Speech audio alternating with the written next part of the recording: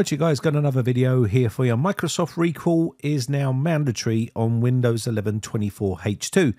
That's what we're going to be talking about in this video. Quite a few people online, generally you Linux users, are talking about Recall being installed on Windows 11 24H2 as a mandatory dependency. And you can see here the system requirements for Recall is a Copilot Plus PC.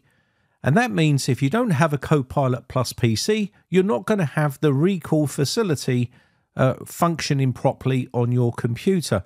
Now, it doesn't necessarily mean that it won't be installed on there as a service or a dependency. It just means that it's not going to be there for you to use on a normal PC.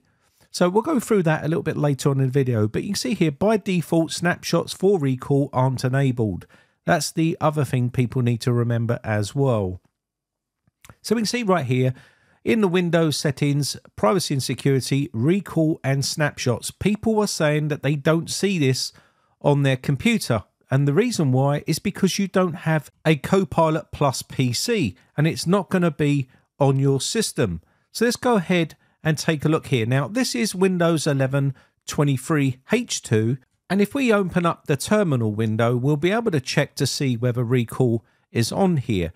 Now, I know Windows Recall is not working on 23H2, but it is running on 24H2, and you can disable it, and I'll show you that in this video also. So first off, let's go ahead and put this command in here, and this will show us that on 23H2, Recall is not running on the system. You can see right here, it comes up with an error, and it's not here. And that's because they haven't implemented it into 23H2. So let's now go to a 24H2 build, which is a brand new installation, an upgrade from 23H2. And here we have the 24H2 build that we're running right here. It's fully updated and it's Windows 11 Pro. So let's go ahead and go first into the settings window right here. And we're going to go into privacy and security. This is the thing that's confusing a lot of people.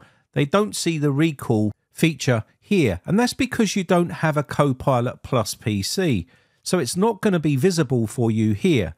Also, if you're living in the EU, there will be a way of removing it from the computer, part of the agreement that the EU and Microsoft have come to. There is this area down here that has screenshots and screenshot recording. You can just turn these off, but that's not to do with Recall. So another area that I see a lot of people talking about is in the turn Windows features on or off. And there's a lot of people telling people to go in here and just uninstall Recall. That is not possible because Recall is not uninstallable. You can't uninstall Recall. That was just a bug on one of the 24H2 releases. You'll see that Recall is not visible in here, and that's because Microsoft don't want you to remove it via this method. They want it running on the system in the background, and they're not going to allow you to basically uninstall it from here or uninstall it at all. But that doesn't necessarily mean that it's going to be running as a service and recording everything you do without your knowledge, because that would be suable, and they would not do anything like that. I'm pretty sure of it.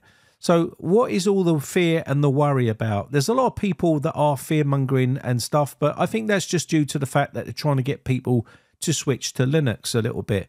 But let's go through here again and take a look inside the terminal window. So if you have 24H2 and you don't have a Copilot Plus PC, and you type in that same command that I showed you before and pushed enter, you will see Recall is running on the system. It is working and it is running on this computer here. You can see state is enabled. Now you could say that what is Microsoft doing with Recall enabled on your computer without your knowledge? And are they harvesting information? Well, if you're that paranoid about Microsoft harvesting information from you, maybe you shouldn't be using Windows at all. But I can tell you it's just running as a service here or as a dependency on this computer. You can disable it and turn it off by using this command. So basically I'm going to put the same command in here, and I'm just going to change the Get-Featureinfo to disable-feature. So let's go ahead and type that out, because I'm pretty sure you're going to want to turn that feature off anyway. By doing this, it just turns the feature off and it will stop it functioning altogether. So let's go ahead and do that. You can see here, disable feature, and it's saying the feature name is called Recall. And there you go, it's starting to disable this feature. That feature has now been disabled properly through the terminal window. I'll leave these commands in the video description, and you can see here the state now is disabled. So we know Recall is now not running on the system and it has been disabled. Now that doesn't necessarily mean Recall is uninstalled. It is still on the computer, but it has been disabled. Now you'll get a lot of conspiracy theorists and a lot of Linux users telling you that this is bad and they're still copying all your data, all this sort of nonsense. They're not going to be copying your data without your consent. I can tell you that right now. So let's take a look at Group Policy Editor. If you really want to make sure, go into the Group Policy Editor, User Configuration, Administrative Templates, and in Windows Components. You want to navigate down to Windows AI, which will be down the bottom here. So let's go ahead and come down here. And right down here, we can click on this and you can see turn off saving snapshots for Windows. And you can see here, if you enable this policy setting, Windows will not be able to save snapshots and users won't be able to search or browse through their history device activity using Recall. So that's what we want to do. We want to make sure we enable that feature. And that is pretty much it. Once you've done that, Recall is not going to be functional on your system. It's not going to be able to harvest information and send it back to Microsoft. Now, by law, they're not going to be running this in the background like a lot of people are saying without your knowledge and harvesting all that information, because that would be a criminal act and they would then be liable for suing. So I don't think they're going to be doing this without your knowledge. So, I mean, look, this is nothing new. Cortana was on the system. People moaned about Cortana. Then we got Copilot. Now we're talking about Recall.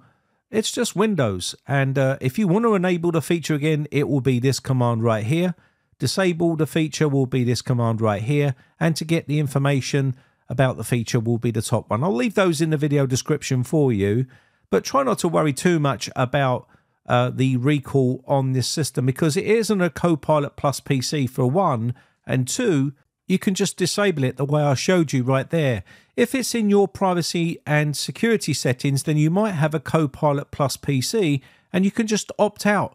But by default, it's not enabled, so you can just turn that off completely the way I just showed you right here as well. And if you're still worried about Microsoft harvesting information, then maybe you shouldn't be on a Windows-based system altogether and go and install Linux Mint or one of them other Linux distros that they have. They have hundreds of them. So there you can see now the state has been disabled and the drama is all over and you've got nothing else to worry about.